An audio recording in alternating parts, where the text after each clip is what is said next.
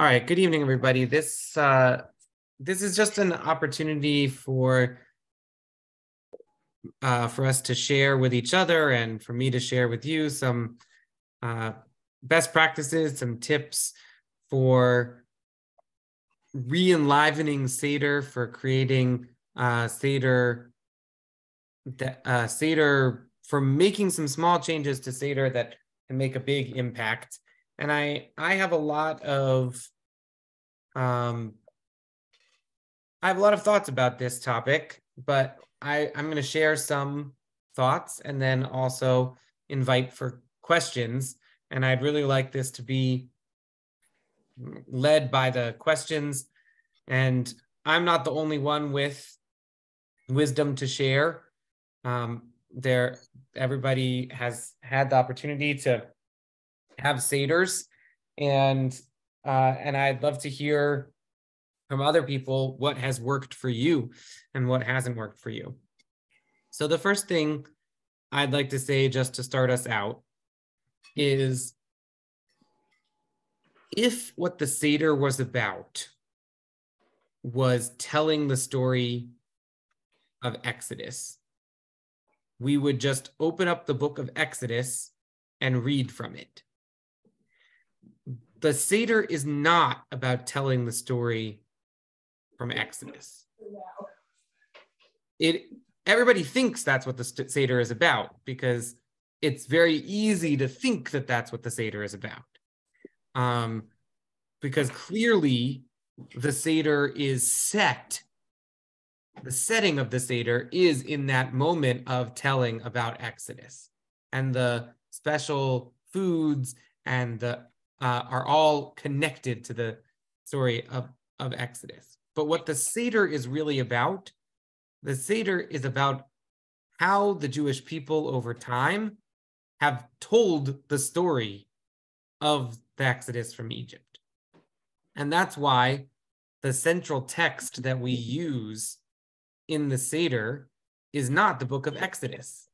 It is the Haggadah. And the Haggadah means the telling. It's not the story. It's the telling of the story that is the important thing. And so the reason why I start with that idea is because a Seder should engage the participants in a meta understanding, right? It's not just how do we tell the story in an accessible way, but how do we get engagement from everybody in telling their own story and in connecting to the story through their own experience of Exodus?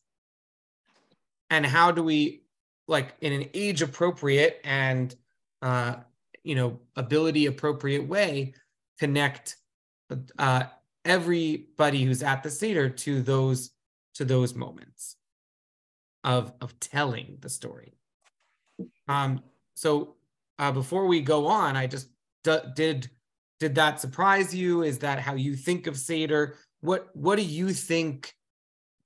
Like, how do you think that would, like, thinking about Seder that way might impact how you plan for the Seder?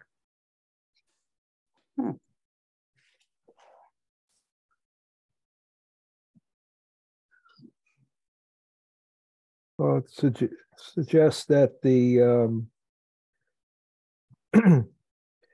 the children's seeing the adults telling the story is an important feature of it. Great. That this is that certainly it's important that these people who are big people are telling this story, and they're telling it to me, Great. To us. Bob says, what I get from this idea that there's an emphasis on the telling and not just on the story is that the people who do the telling are part of it. And it's important for the Seder to also be people-focused, people-centric. It's not just about the Seder. I mean, it's not just about the story. The Seder is also about the people who are in that room telling that story. And it's important for young Jewish people to see older Jewish people engaged in that story, right? Like having adults who are engaged is a part of this practice. Nice. One of the things that you're saying makes me think about the fact that we are telling the story and we are part of the story.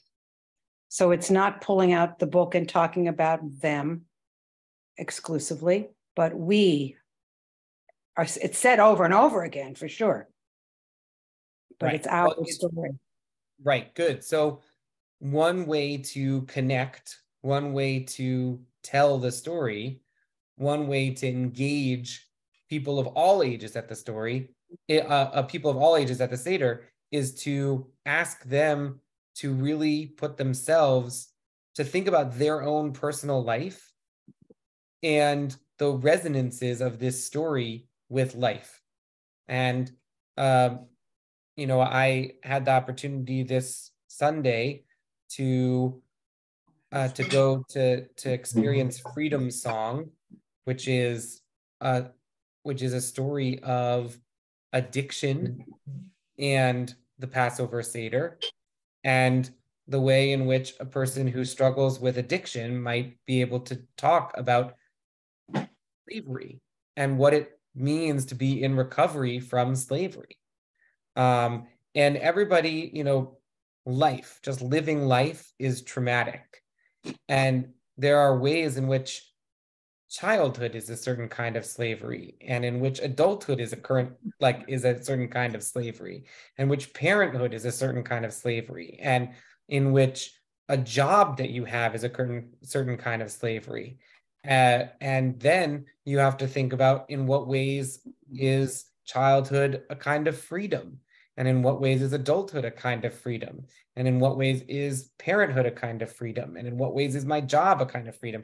And you can explore for your own life, in what way have you experienced constriction or narrowness, and in what ways have you experienced something that is closer to freedom. Nice. So Mishka, I think that's a really good point, right? You have to put yourself into it. Who is doing the telling is going to make a dramatic difference in how the story is told. Rabbi? Yeah. Because we have two Seders, what we used to do is first Seder would be more traditional and go through the Haggadah, and then the second night we would have the girls be in charge, and we would, have to look for the Afikomen and all that, and they would tell it in their version. So that was kind of cute. They've used the children's Haggadah. And there was a children's Haggadah, yeah, sometimes. That's a wonderful, yeah. Thank you so much for sharing that. Right, that we are blessed in outside the land of Israel with the opportunity to do this twice every year on consecutive nights. And that means that we have two opportunities. We can tell the story in two different ways every year. Mm-hmm. Mm-hmm. And in fact, I would go so far as to say that if you're doing the same, if you're with the same people and you're using the same Haggadah, and the way that you read through the Haggadah is exactly the same on the first night and the second night of Passover, you're not doing it right. Right? Like, you should have different people at your Seder, or you should go to the synagogue's second night Seder. Which we'd love to have anybody who wants to come at. And if you haven't yet signed up and you're thinking about it, ask me at the end about this. Like, what are your concerns? I want to alleviate those, because I'm really excited about our synagogue second night Seder. Anyway, all of this to say,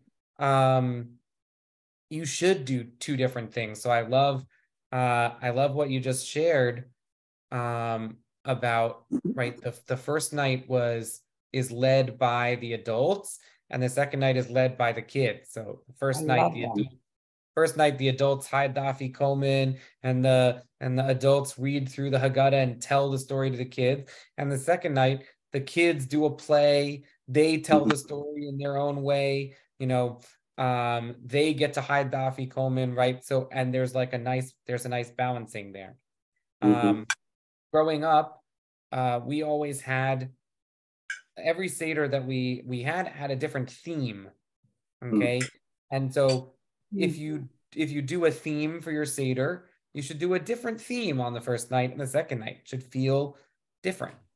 What kind of themes did you do? So all kinds. So we, one year when it was 350 years of Jews in the New World, we did like American Jewish stuff. So everybody had to, like, that was the theme, and you had to bring something that connected to the Seder that was on that theme. Oh, so this we're starting to get to the tips and tricks for how to prepare for Seder, but a crucial, so far we've talked about the framing of thinking about Seder as not about telling the story, but about thinking about how we tell the story. Okay, I think that's really crucial.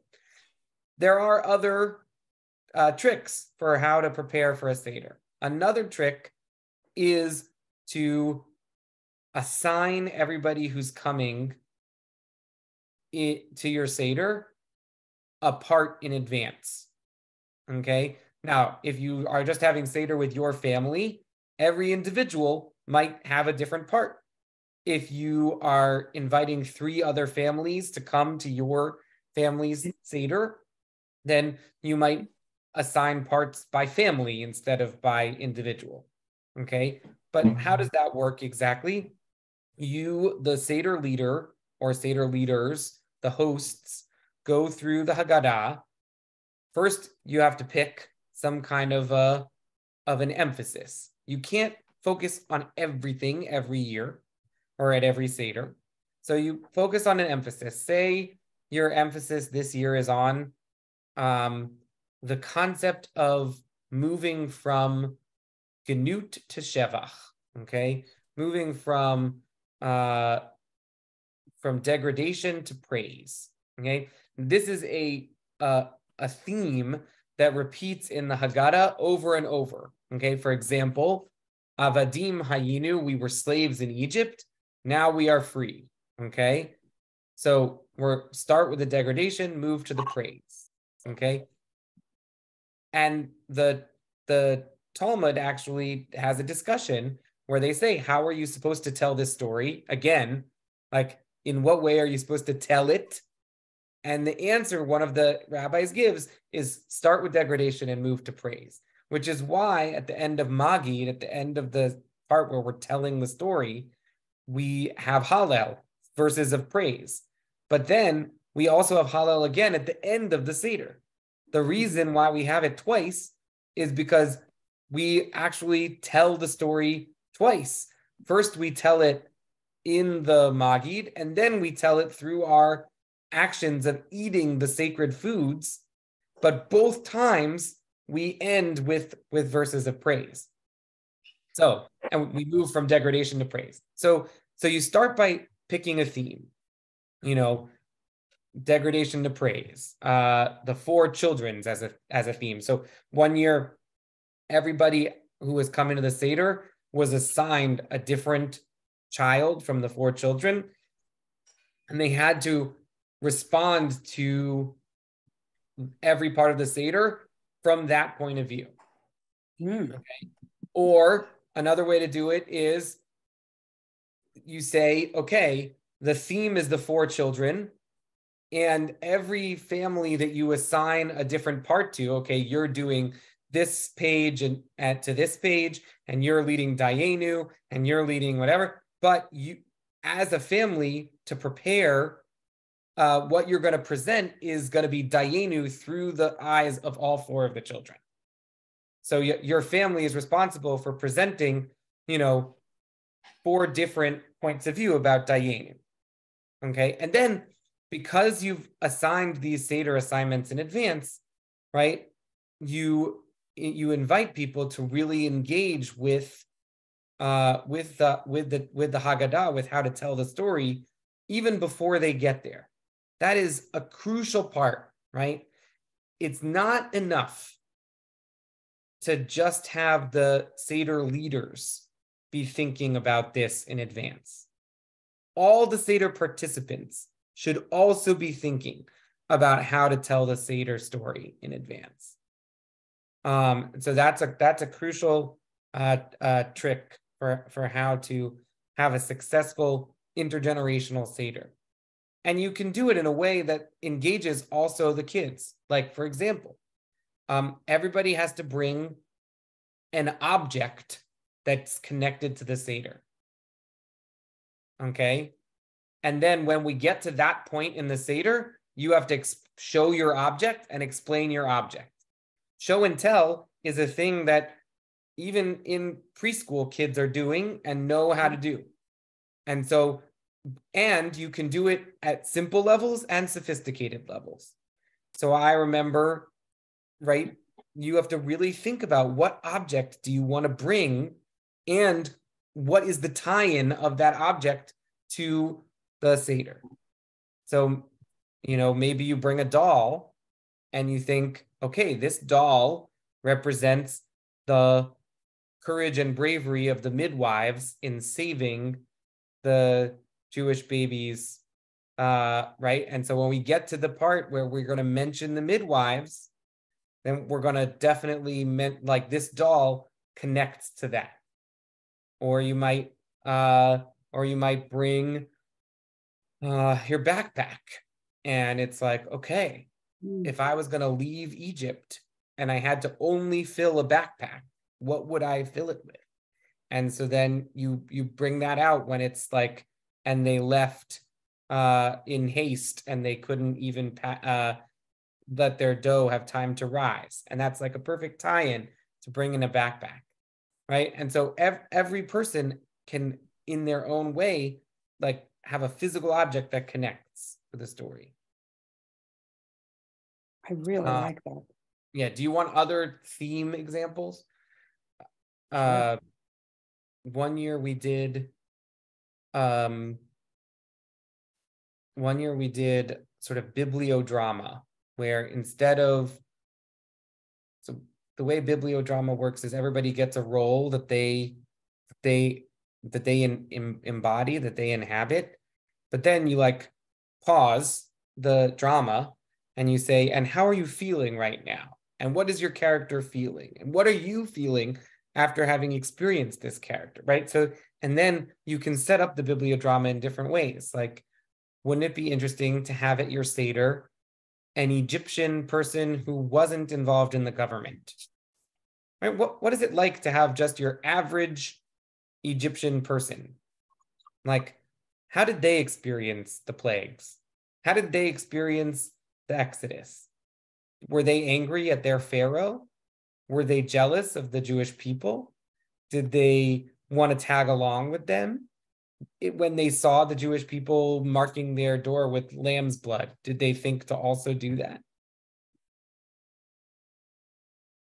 Right? So you can really get into the right, and it isn't a far leap to be thinking about your, righteous Egyptian to then be thinking about righteous Gentiles, right? Like normal bystanders. Like, in what way are we complicit in other people's slavery, right? Today, we as Jewish people in the United States, like, are we like more like the Egyptians, or are we more like the Jews? Right? There are so many questions that you can engage with around that kind of a bibliodrama, of setting it up. Well, if I might say, some of these things sound kind of sophisticated and demanding on the people coming to the Seder, which, I'm wondering how you adapt this to a 4-year-old or to a 5-year-old or to a 3-year-old for that matter, but, because right. it seems so, like it's a leap there. Right. I think having a physical object, right, the theme where you have the physical object, that works really well for folks who are young and can be more sophisticated. Like that has like a level of concreteness that can also be sophisticated. So, I think with young kids, that's a great way. That's a great theme, right? Another theme is to have the theme of asking questions. Okay. So, and young kids really love to ask questions. They like to ask why. They're very curious about things. The Maimonides says, okay, maybe it's not Maimonides, maybe it's the Mishnah. If you get to the part of the Seder where the young people are supposed to ask questions and nobody is asking any questions, you're supposed to throw nuts at them until they start asking questions. What kind of nuts? Like almonds, walnuts. You're supposed to throw nuts almonds at them, would have been the nuts. right? And then the question, of course, that you ask is, why are you throwing nuts at me? Okay, right? But the point is not what question you ask, but that you're engaged in the process of asking. Right. Okay, because any question at the night of Seder, any question the night of Seder can have an answer that connects to the story or how we tell the story. And so there's no bad questions. And questions are a crucial part, right? Like the 4 questions, those are a script that you're supposed to give to people who don't ask their own questions. They're a jumping off point. They're not like, okay, if the Seder was really all about those questions, you'd expect us to answer them, right? But the Haggadah does not contain an answer to those questions. So that shows you that the point is asking the questions, not answering them.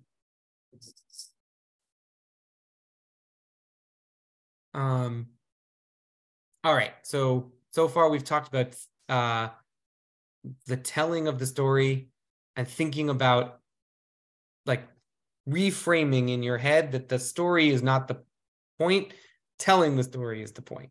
And we've talked about picking a theme, and we've talked about asking people, including young kids, to prepare in advance, to do some preparing before you come. What question are you at Seder? I have to say, I just love that preparation is necessary. I know with our 4-year-old, in part because of the PJ Library contributions, there is a lot of opportunity to be preparing.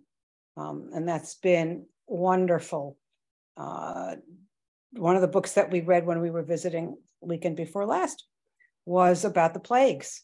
And there were questions clearly like, what is a slave? And I mean, he was aware of a lot of the stuff, but wanted my opinion about it. Not just dad's or mom's, he wanted mine. But the idea, especially knowing this particular child, having something that he can bring forth and show everybody. That's going to be wonderful. Right. Like engaging, having each family be responsible for a particular section of the Seder, right, also means that it's not just that the kids have to prepare something, but that their parents have to be actively working with them to think about how to structure that section. And also, if another way to do it is not to have a theme, but to say you are responsible for assigning parts for your part that you're doing, right? So if you're doing Dayenu, right, you're also responsible for figuring out what everybody else is doing at Dayenu. So that's another way to do it. That's sort of like you're also giving away some of the like Seder leader responsibilities to the different people. When they're leading their section, they are actually the Seder leader and not just a participant. Okay, also good. So those are some of those. So now like some practical things. And I know I've told you and I've Mishka and Bob this before, but there's a a custom that you're supposed to be hungry when you eat the matzah. I think this custom is complete narishkeit and a bad custom.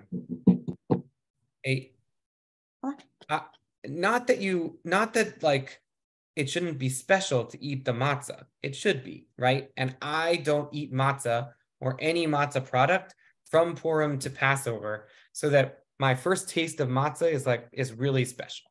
Okay, but you actually you do a cup of wine at the beginning, and then you do the vegetable course, karpas, which really means appetizers. Okay, and if you are only serving parsley dipped in salt water, I think you are not doing enough appetizers. Parsley is not a filling appetizer. So obviously parsley is a green vegetable. That's so nice. It's like connected to the spring, and the salt water is the tears, right? Or it's in some parts of the world, people don't use parsley, they use potatoes. And in some parts of the world, they don't use salt water, they use vinegar. Okay, the idea still follows through, right? That it's like the tears, okay? But any vegetable is okay to be eaten at that time of the Seder, right? You're not going to serve your brisket at that point, or right? But anything that's a vegetable that you would say the blessing Borei Pri Adama on, you can serve at that point. So growing up, we would start Seder and we would do Kiddush and the hand washing, and then we would serve a vegetable course. And it would have artichokes dipped in pesto and asparagus dipped in garlic aioli and roasted carrots and roasted beets and roasted potatoes and roasted sweet potatoes and parsnips and it would have crudités and broccoli and celery for a dill dip and baby carrots and cherry tomatoes and jicama and anyway, so like a lot of food. And that food, then everybody ate, right? And then that food stays out for the whole Magid, so that people can keep eating. And that means that people are not going to be constantly asking, when's dinner? When is this going to be over? Right? When do we eat? Right? Instead, people are going to be focused on the theme or the topic or the Haggadah or whatever. And then you can also, like, if it's all of those vegetables, you can keep dipping, right? Like make a lot of dips and have vegetables in lots of different kinds of dips. If you want to get creative about it, you could have each dip be symbolic of something, right? Like, and you think about, what does this symbolize and what does that symbolize, and what do the asparagus spears symbolize, and what does the artichoke symbolize, and all of that sort of stuff. And like, you don't have to do that. You can just be like, yeah, we're eating vegetables because this is the forspice, this is the appetizer, this is the first course, which is what it was supposed to be, right? That is, the Seder is modeled after a Greek symposium, right? You didn't starve yourself to talk philosophy. You like ate grapes and and appetizers for the whole first part of the meal. Not to speak of the fact that, right, if you go to a fancy meal, like say a wedding or whatever, a gala, an event, right, you expect to be served a little appetizer before all the speeches. Anyway, right? Like that's completely reasonable. And it's crazy that we don't do that at Seder, or that a lot of people don't.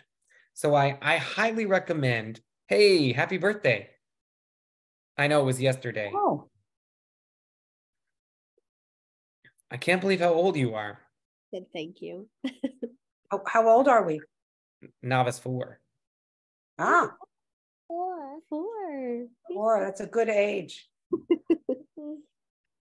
That's a very good age. She's beautiful. So I think that's a huge trick for making it reasonable to extend Seder a little longer and to go a little deeper. All right, so that's good. Another thing I wanted to share, and this is sort of on a different different gears, which is to share that, and it goes sort of to some stuff that we were talking about right at the beginning, which is,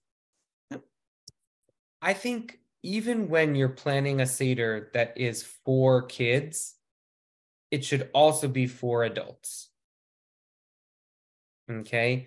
Like, I do not believe, so I think that Judaism in general is a religion that is for adults that emphasizes educating the kids. Okay? But I don't think it's a religion for kids.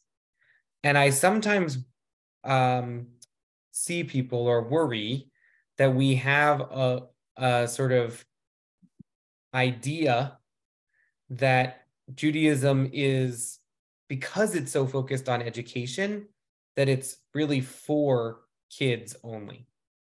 And I tell every couple that I marry, okay, that they have to figure out the ways in which Judaism is meaningful to them before they can then pass on Judaism to their kids.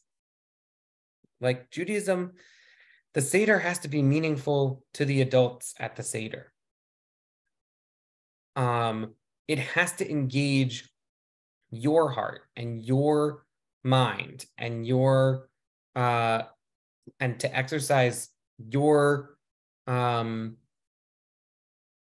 connections.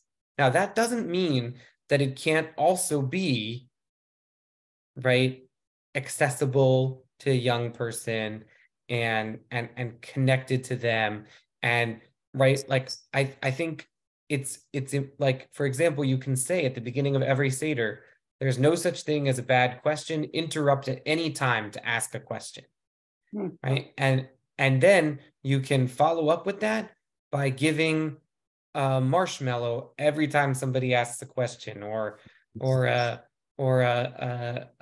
different kind of small candy, you know, like to honor the young people who are asking questions. But then it's also okay to answer those questions for the young people and for the adults. And in fact, it's not just okay, but I think it's really important. And Bob said something like this earlier, but I think it's really important for the young people at the Seder to see that Seder isn't just for them, but it's also for the adults in their lives. And if that means that a young person takes a nap in the middle of Seder and comes back when they wake back up, great.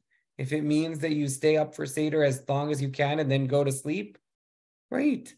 Like it shouldn't be that you have to have Seder be like the length that the youngest person could handle.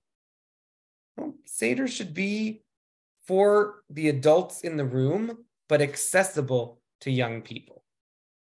And I really feel strongly about that. I think that that's really important. Now, there's always a balance. You all have to figure that you know, I'm not saying that it isn't also good to use like a Haggadah for young people, right? But even the Haggadot for young people have opportunities for adults to be really engaged. I think it was the PJ Library's Haggadah that first came, I guess now about 4 years ago or so, for when Charlie was little, that really caught his mother, who's not Jewish, and she loves it. And they now have 6 copies of it, so that we can all have them. Yeah, I have like 15 or 20 copies of that's what we're going to use at our first night Seder at our house this year. We invited 2 of Ellie's friends from school and their families. So Nice. So that you know that'll be a kid focused Seder, but right, our theme is going to be asking questions, and I've assigned each family a section. So one family is doing the 4 children, and one family is doing the section of the Seder that's like the Pesach, Matzah, and Maror, the explaining the sacred symbols. And one family is doing Elijah the prophet. And so like different folks are doing different parts of the Seder, and they have their assignments in advance, 2 weeks in advance. Then I made sure that everybody had a copy of the Haggadah so that they would be able to like get their assignments from the right page. And I think that like that's also an important part of preparing. All right, does anyone have any questions? I was trying to remember, last year we talked about doing some acting, literally acting things out. And I went on a wild goose chase, ultimately finding a strip of red blanket, kind of a comfort, a small comforter kind of thing. And I was trying to remember what you had thought to, how to use that as an opportunity for, in our case, the kid to cross the Red Sea. Yeah, so growing up, I had a comforter that was a 2-sided comforter. And it happened to be blue on one side and red on the other. And that was an extremely useful prop that we used every year for Passover, because it was like you could turn the water into blood for the first plague. And so that was really an important so right, like if you happen to have something like that, that's a great thing to do. I know people who have, who have collected little paper bags with plague materials for each plague.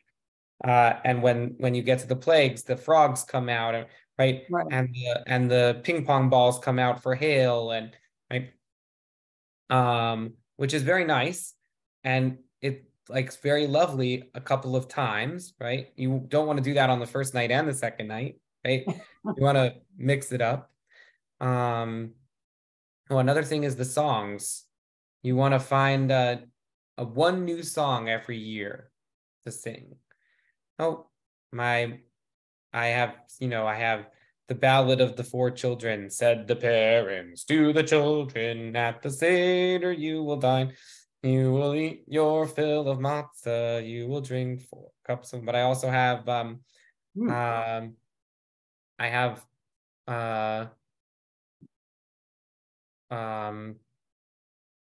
parsley green #1. That's because spring has begun, for it's Pesach now. How do we celebrate? See what's on the Seder plate. And I have this is the dough. This is the dough of woe that we ate. Our ancestors ate so long ago. Back in Egypt, back in Egypt, back in Egypt land. Oh, and I have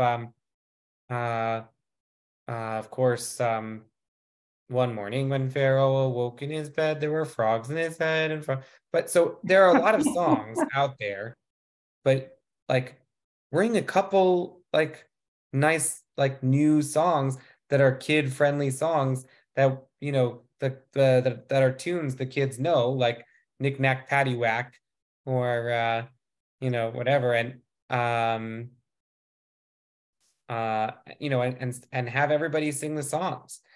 Singing is a great way to engage.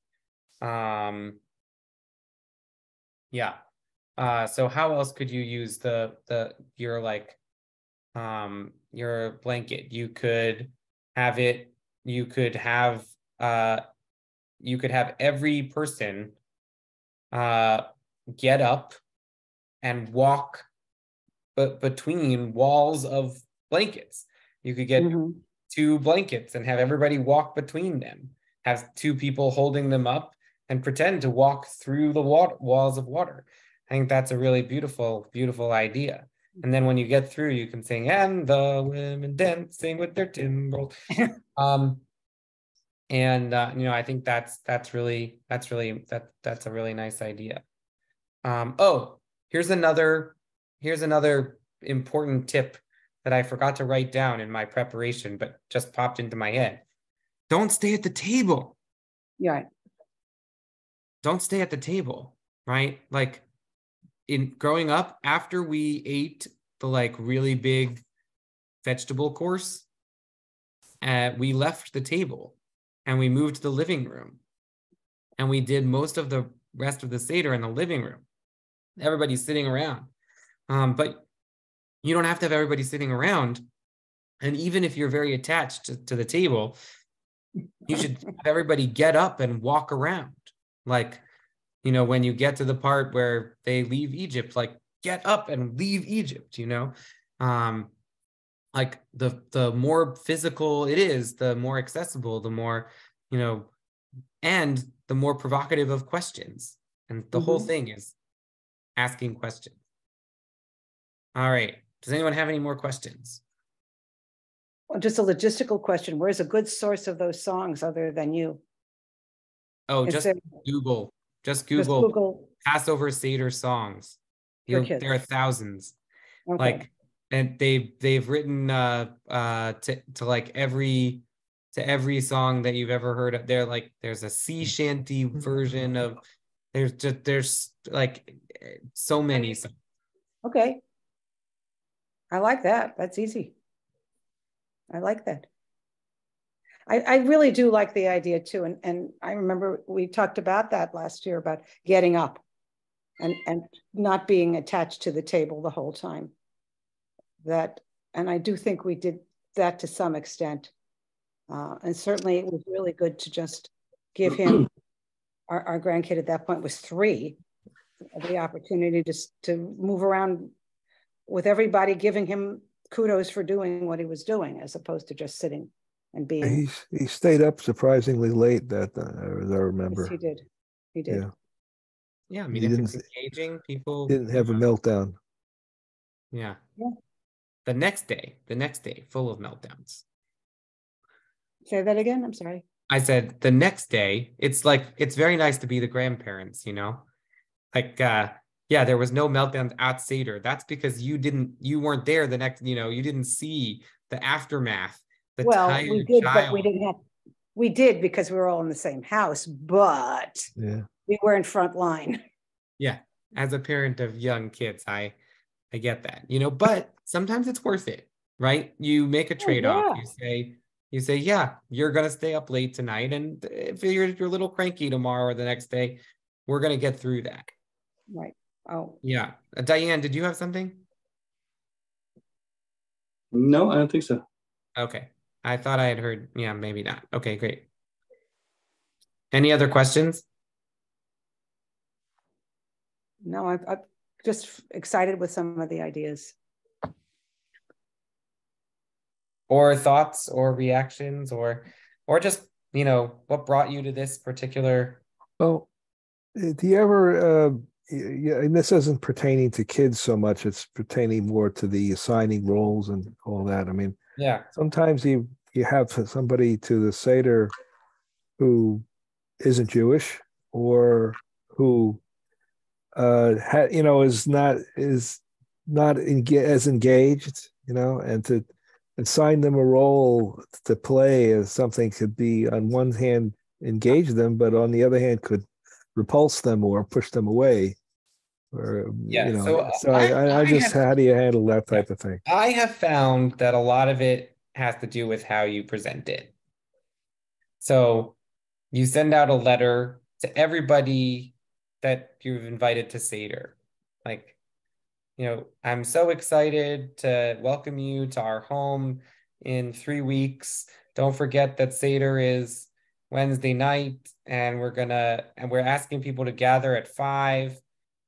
Bring along a pillow so that you have something to recline on, and there's going to be another email with your particular assignment, but it's going to be on the theme of engaging with environmental justice. Okay, environmental justice as a form of moving from slavery to freedom. So, we picked environmental justice. We know, we're not saying it in the email, but we know we picked environmental justice because the non-Jew that we invited happens to work for the state version of the EPA, right? Okay. It's the Department of Agriculture of the state. Okay, so we picked a theme that engages something that we know that person can engage with. Okay. Or, and that person then sees that everybody is being asked to also do something. There's a welcome letter to everybody, and by the way, feel free to hit reply all to this email and introduce yourself to the other guests who are coming. Let's get the conversation started before we even get there. And then and then you send out the private emails. Okay, we'd really like you to present when we get to page 77. Okay, when we get to page 40, that's the page where it talks about, and then you describe what the page is about, and then you give the text, and you say, we'd really like you to share something from your life that connects to that text. Okay. And so then you've given them all that they need. And if they're still really uncomfortable, in my experience, people, when they're asked to do that, are not, they're not usually shy. They are usually able to do it. But if they say to you, I'd really rather not. So you say, okay, you'd rather not. You know what? You don't have to tell them this, but you can say there are all kinds of folks at the Seder, including the one who does not know how to ask. And it's okay to have people who are just taking it in. Okay. I like that a lot. I have to say that the non-Jewish folk we've had have all had many, many questions. There has never been a dearth of questions in No, but see, I think that, right, I've always had non-Jews at my Seders too. And I think it's really nice, not just for kids, but for everybody, to start with saying that there's no such thing as a bad question. Questions are part of this process. Feel free to interrupt at any time for a question. No, but also to say every person at this Seder has an important story to tell. Everybody is engaged in telling this story. And it doesn't matter that you're not Jewish, you can still connect to this, to this story. Now, I know I've done this before, but who is the hero of the Haggadah? Who's the main character? Well, in the story, Moshe is, but he's not mentioned in the Haggadah. Great, good. So that's obviously we usually if I asked who's the main character of the Exodus story, Moshe is the obvious answer. Moshe is not mentioned in many Haggadot and is only mentioned in the most traditional text of the Haggadah, Moshe is mentioned, but only once and very briefly. Okay, but in like a proof text verse that happens to have his name in it. But basically, Moshe is not mentioned. And why is that? The traditional answer. Why is Moshe not mentioned? Who is instead supposed to be the primacy of place in the Haggadah? God. Yeah, Oh. not a trick question. Not a trick question, right? Like what we tell our religious school kids when we say, yeah, Moshe isn't in the Haggadah, we say, right, because we really want to focus on God's power and God as the actor, right? And in fact, in our Haggadah, right, God, right, we quote this midrash, right? God's self did the plagues, killed the Egyptian firstborn, right? I am not an angel. I am not a seraph. I am not, right? Which is not what it says in the text of Exodus, right? Exodus says that it's the angel of death. And the song says it's the angel of death too. Yeah, and the song says it's the angel of death. But the midrash says, nope, I and no other. Okay, right? God is the main kahuna, right? and yet I don't think that God is the main character of the Haggadah, right? I do think that we don't focus on Moshe in order to emphasize or highlight God's power. But I think the Haggadah could not be without Rabban Gamliel. Okay, Rabban Gamliel, who says you have to talk about these three things in order to fulfill your mitzvah of Pesach, and they are Pesach, Matzah, and Maror, right? Rabban Gamliel is like one of these rabbis, right? And so, and Rabban Gamliel is a symbol. It's not just Rabban Gamliel. It's us. It's the Jewish people. The Jewish people who tell the story. We are the main character of Haggadah. Anyway, I think, right, you could have a whole Seder where the theme was, who's the main, discovering the main character. And every piece of the Seder, you could say, well, who was the main character of this piece? Who is the Haggadah emphasizing in this piece?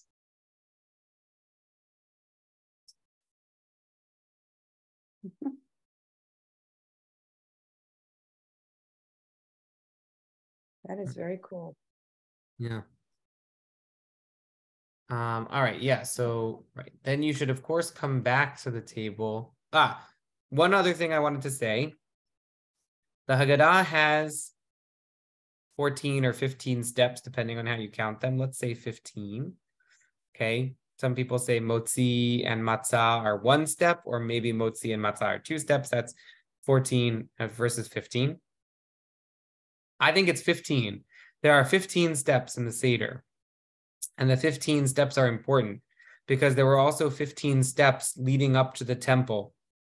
And there are 15 verses of Dayenu. And there are 15 psalms that are called Psalm of Ascent, right? And they were supposed to be read on each of the steps as you were ascending into the temple, right? And the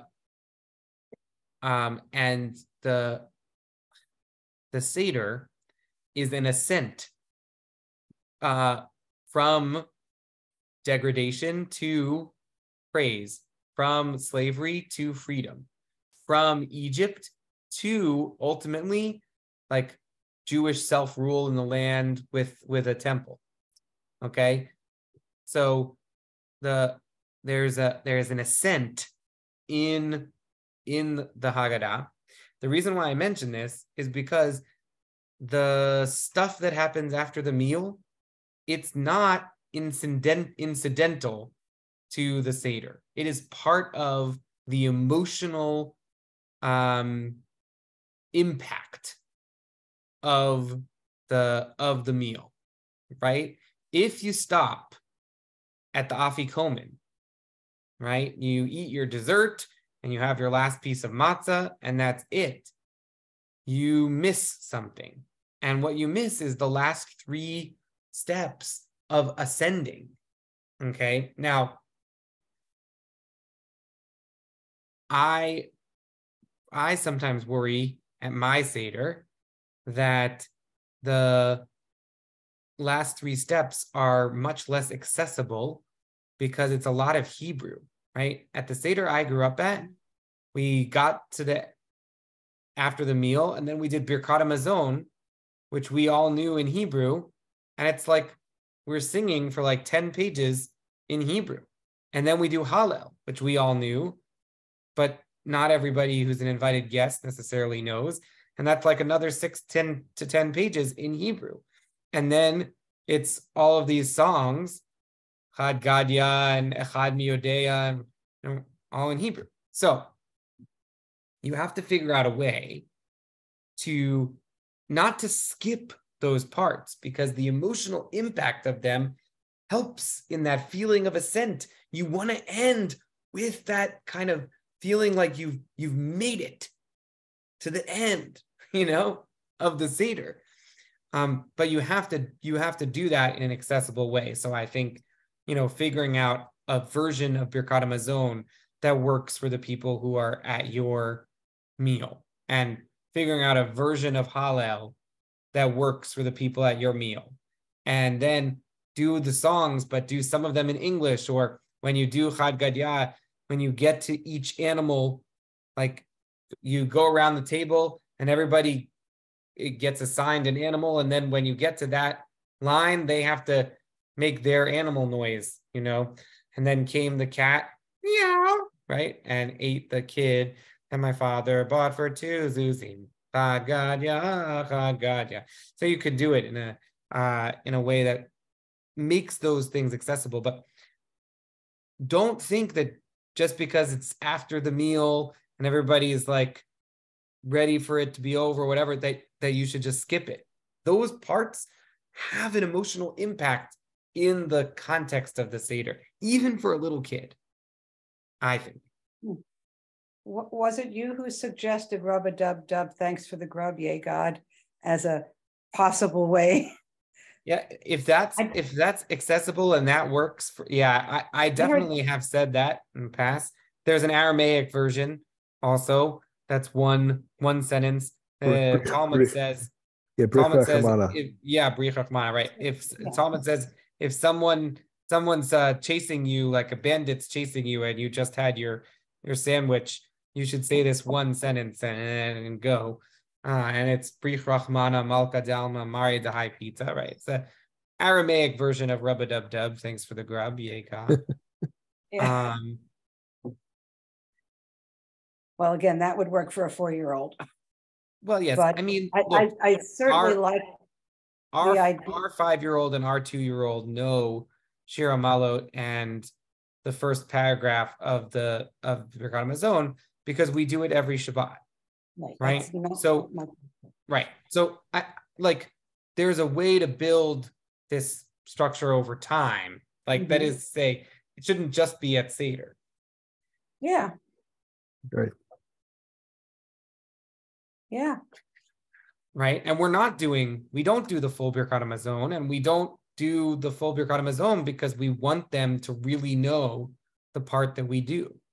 So we do Shira Malot and the first paragraph, and we've been slowly adding different parts.